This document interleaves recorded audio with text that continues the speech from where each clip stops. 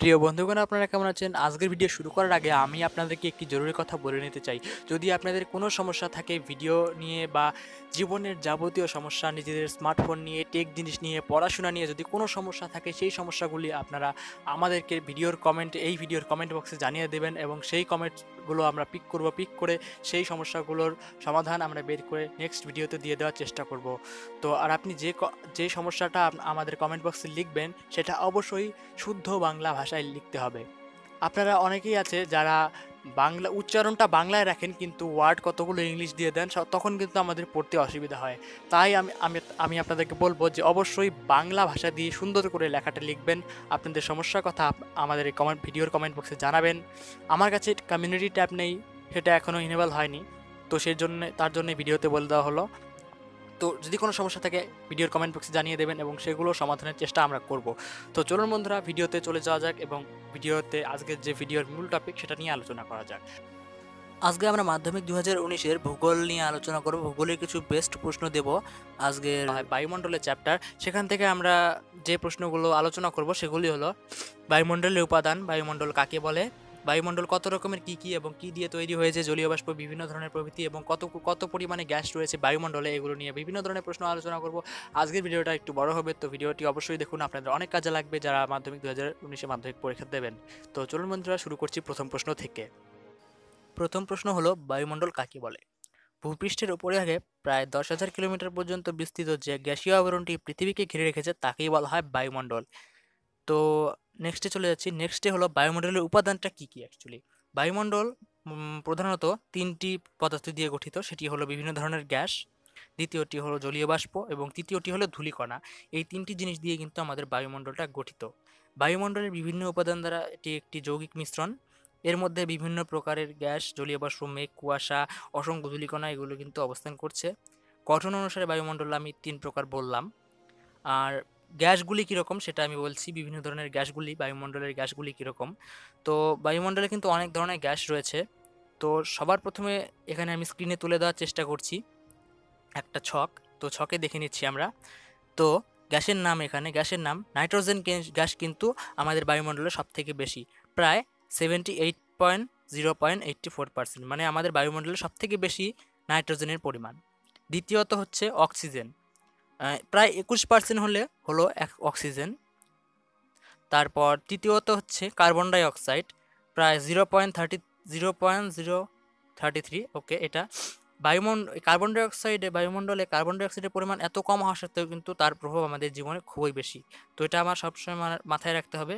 এবং আমাদের কিন্তু অক্সিজেনের পরিমাণ সবসময় কমে যাচ্ছে এবং কার্বন ডাই অক্সাইডের পরিমাণ কিন্তু, সরি বন্ধুগণ একটু সমস্যা হচ্ছে, ক্ষমা করবেন। তো কার্বন ডাই অক্সাইডের পরিমাণ কিন্তু সবসময় কমে যাচ্ছে।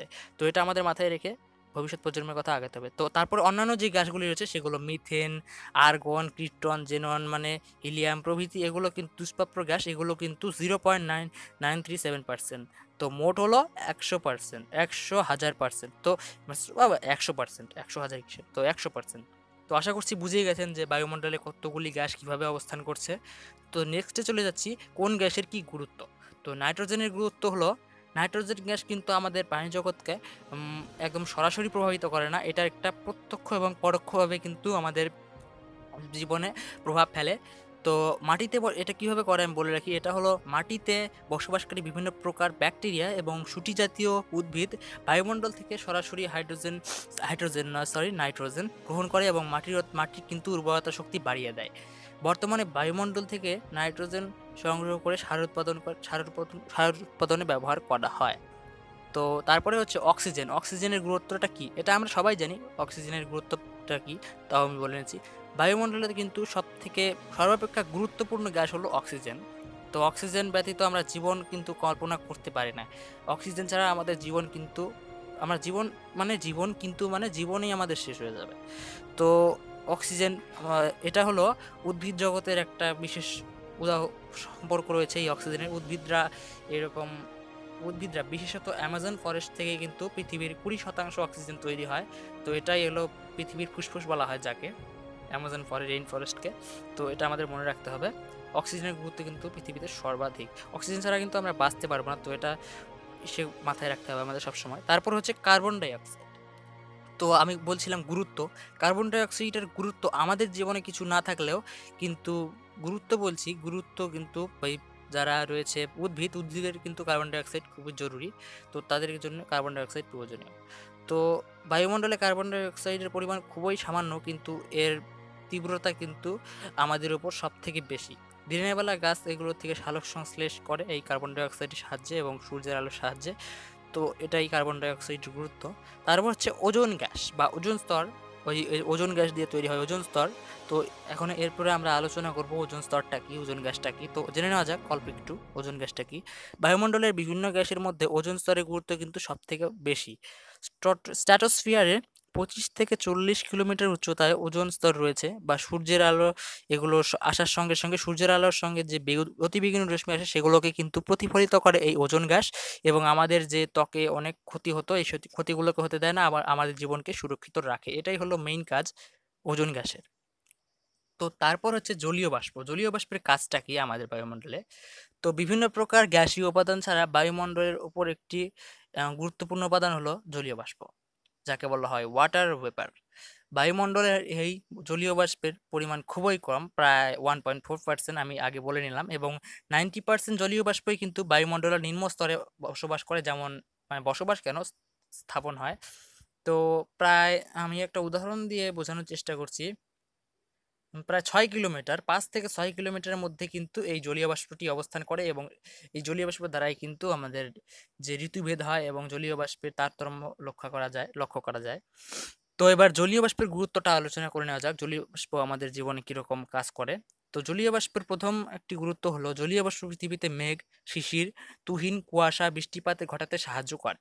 দ্বিতীয়ত যে সাহায্যটি করে জলীয় বাষ্প সেটি হলো জলীয় বাষ্পের তারতম্যের জন্য উষ্ণতার বৃদ্ধি পায় এবং হ্রাস বৃদ্ধিও ঘটে। তৃতীয়ত জলীয় বাষ্পের নিহিত লিনতাপ হয়। বায়ুমণ্ডলের শক্তির উৎস হিসেবে কাজ করে এই জলীয় বাষ্প। এবং চতুর্থ, জলীয় বাষ্পের উপর বাষ্পীভবনের হারও নির্ভর করে, এবং সব থেকে লাস্ট যেটা 5 নাম্বার, সেটা হলো ঘনীভবন এবং অর্ধক্ষেপণ, এতে মেঘ সৃষ্টি হয়। তো সবার লাস্টে যেটি রয়েছে সেটি হলো ধূলিকণা। তো বায়ুমণ্ডলের অপর একটি গুরুত্ব উপাদান হলো ধূলিকণা, এটা আমরা সবাই জানি। এটাকে আমরা এরোসলও বলতে পারি, AERO, তারপর সল, SOL, সল, এরোসল। ওকে। তো এই শব্দের অর্থ হলো ডাস্ট পার্টিকেল, বা বায়ুমণ্ডল নিম্নস্তরে ভেসে থাকা এইসব ভাসমান ধূলিকণা, ছাই, ভস্ম, লবণকণা, কয়লা প্রভৃতিকে কিন্তু আমরা এরোসল বলতে পারি, বা বলে, সবাই বলে। তো বলতে পারি কেন, সবাই বলে। তো এর হলো টোটাল রয়েছে 4টি গুরুত্ব। তো প্রথম থেকে বলে নিচ্ছি।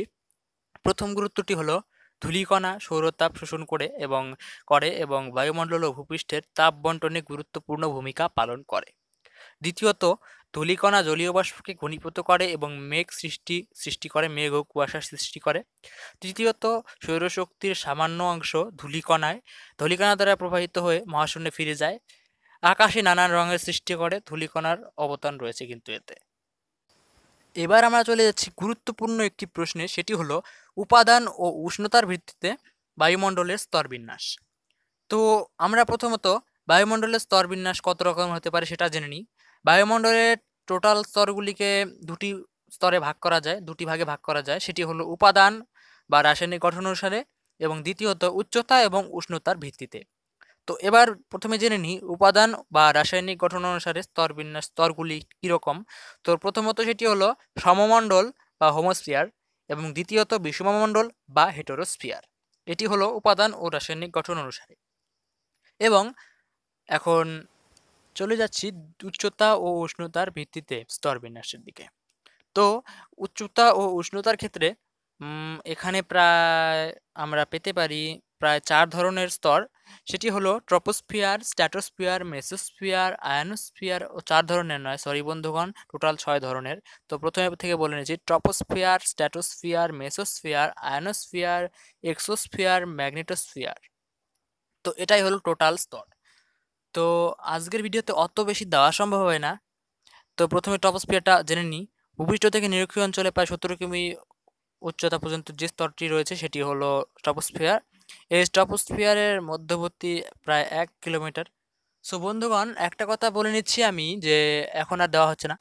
ভিডিওটা আমি এখানেই পজ করছি, কেননা ভিডিওটা খুবই বড় হয়ে যাচ্ছে। নেক্সট ভিডিওতে আমরা জানবো যে উষ্ণতা ও উচ্চতার ভিত্তিতে স্তরবিন্যাসগুলি কি কি, এবং আরও বহুত ইম্পর্টেন্ট প্রশ্ন জানবো।